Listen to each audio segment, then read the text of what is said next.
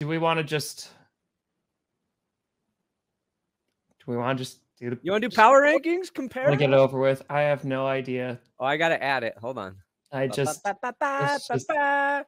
don't think I even want to know, honestly. All right, you ready? 3, 2, 1. Blast off, baby boy. You put the Texans at 14? What? I'm sorry. And now I'm just seeing that. So the Lions are. I felt bad for putting them at 6, and you put them in a top. The Vikings are 4? Yeah.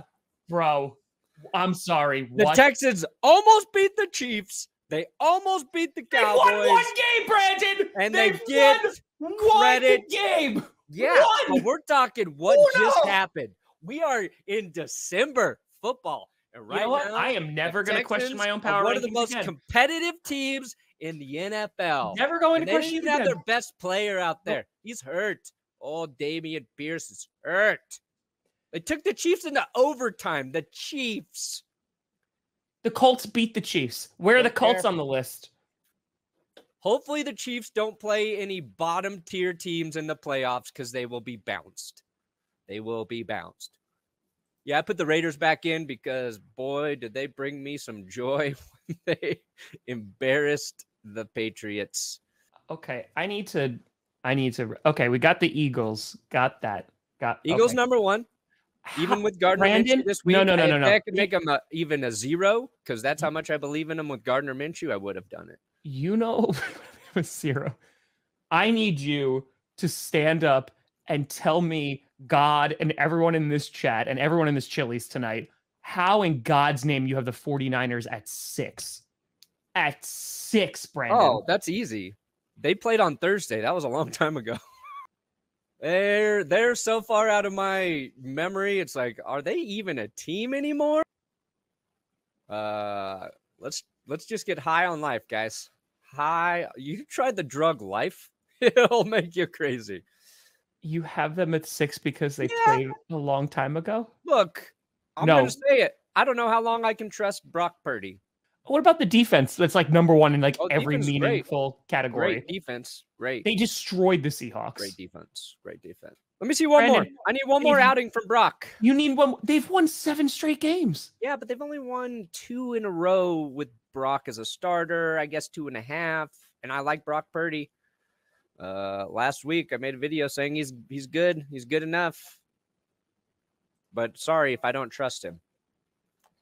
Right now, I trust the Eagles and Hurts. I trust Josh Allen and the Bills. I trust Joey Burrow and the Bengals. You trust Kirk Cousins has led the 2 of the biggest comebacks in the last, 10 years, 8 years, I forget. I trust Jared Goff. The only quarterback I trust less than Brock Purdy is clearly Patrick Mahomes because the Chiefs ain't as good as the 49ers.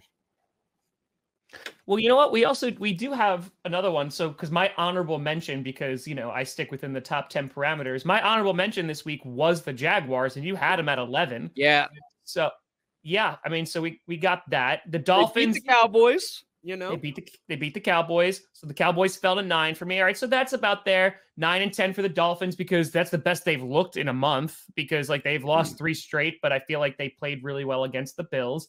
The Lions, fine, I get it. 6-5. The Vikings, I just don't believe. The Lions beat the Vikings literally 2 weeks ago.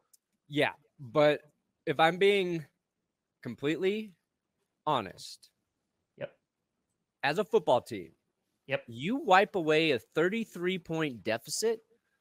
I think there's just that momentum that follows that. I think that builds a level of confidence in your football team where you're not going to get shook no matter what happens. And I think the Lions are in the same position where they're 1-6 and they've ripped off 6 of 7. So that's why I put the Vikings up that high. And you can call out some bullshit on my list. That's fine. It's probably true. But the Vikings at 4 right now this week, I stand by. There is no way on God's green earth that the 49ers are below the Vikings. There's just not.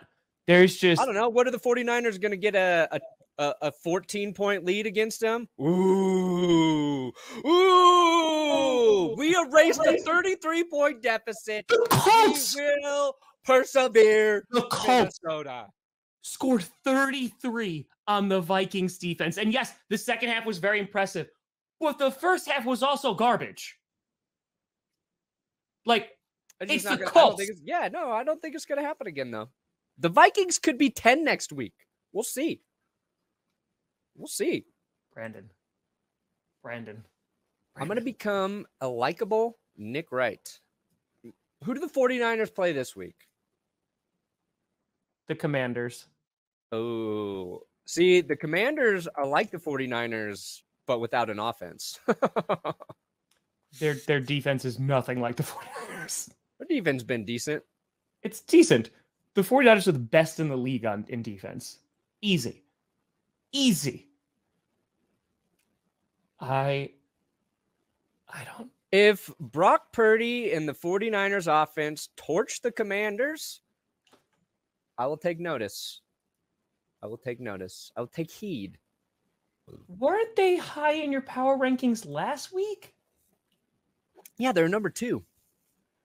So you believed in Brock Purdy after 1.5 starts. Then he wins again in a definitive win, and they've dropped to 6. But he didn't look as good in that game to me.